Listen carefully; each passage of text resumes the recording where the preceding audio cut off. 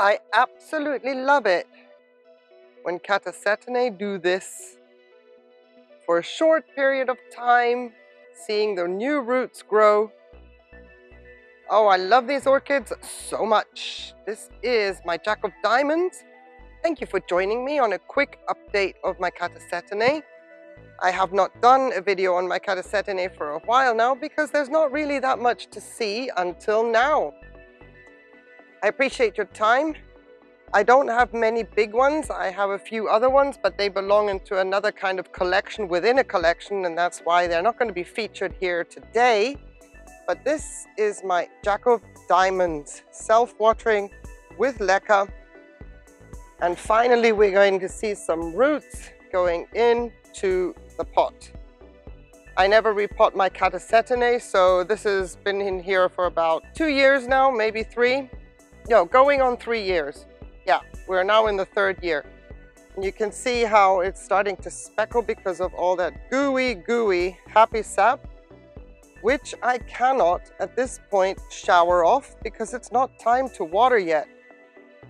So that, combined with the dry heat, air flow and everything going on, results in these spots. But never mind. Oh, don't touch the leaves, they are sticky and sweet. But never mind, it's doing really well. Now, it's doing so well because I never let my reservoir go completely dry, even when in dormancy. My microfibers stay moist.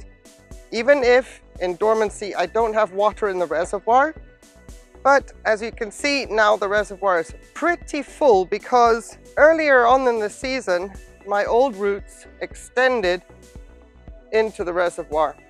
These are not new roots. These happened about March, April.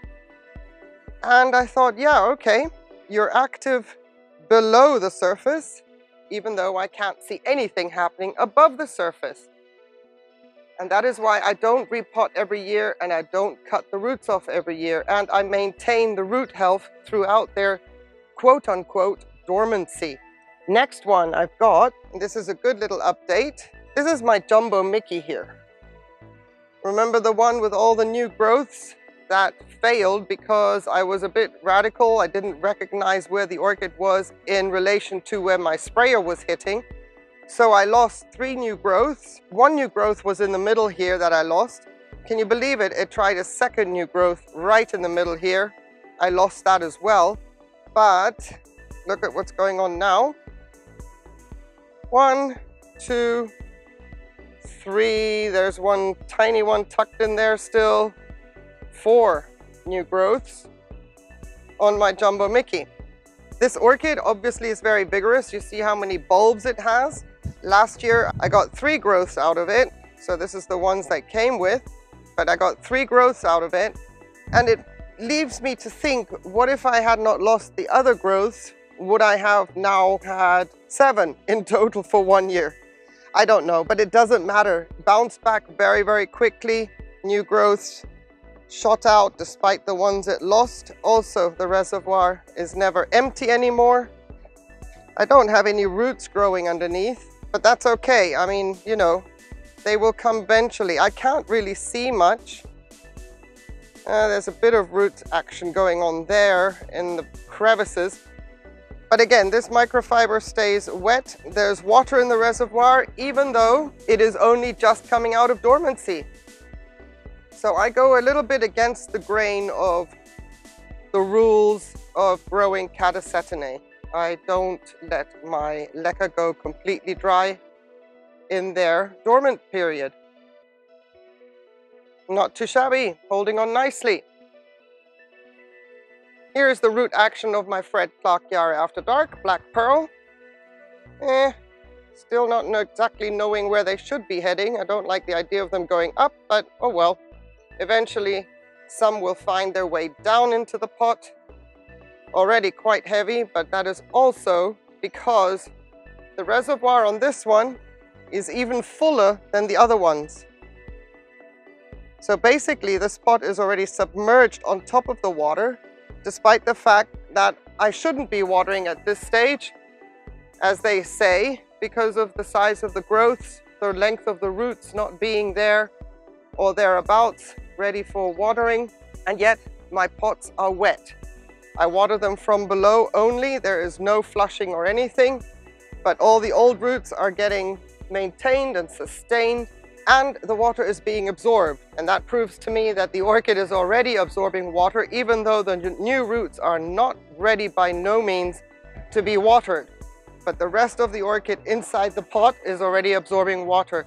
I have to fill that reservoir twice a week already, and it's doing really well. This year I've got 2 growths. That's nice to get a lead coming out the back here. I'm pleased about that. And the main lead in the front here, starting to look really, really majestic. Also masses of happy sap, as you can see. Oh, I am so tempted to shower this because there's something to be said about beautiful, lush and clean leaves. But this would be the wrong time to even administer water. Again, it is not the time to be showering because of the size of the growth, no matter what I'm doing with the reservoir. So no water is going on this orchid just yet. And you can see it's absolutely dripping. And with the hot air and dry wind, starts to crystallize. I'm hoping 2 or 3 more weeks of this, and then I can start showering the leaves. The damage will have been done. The blemishes will have already, you know, taken their hold for the leaves of the season, but it's not a problem. The only thing is,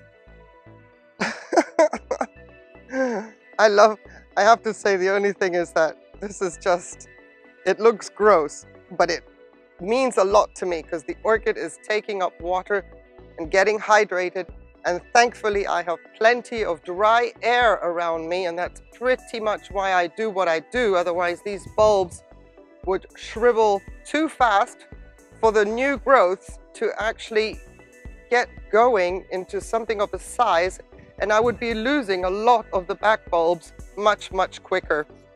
So yeah, my water reservoirs, I never leave the microfiber dry. I haven't repotted in 2 years. This is my 3rd year with the orchids in the same pot, and they're already absorbing the reservoir using their old roots, and we saw that some of the old roots have already extended into the pot. And yes, that was from this season and not last season. And I pointed that out because that also surprised me. Quick update on these 3.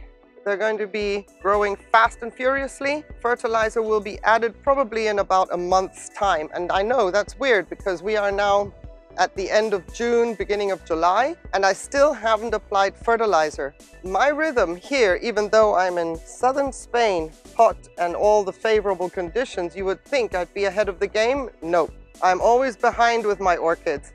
And when others go dormant, mine are still filling out and the bulbs are still fattening up. And that's exactly what it's going to be like this year. We might be running a little bit late of the normal game, but we're going to have hopefully the same results and then some blooms a little bit further down the line.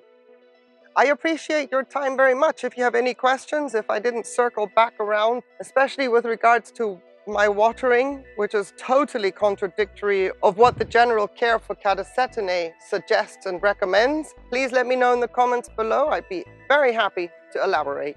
Have yourselves a wonderful day. Please stay safe and take care. Bye.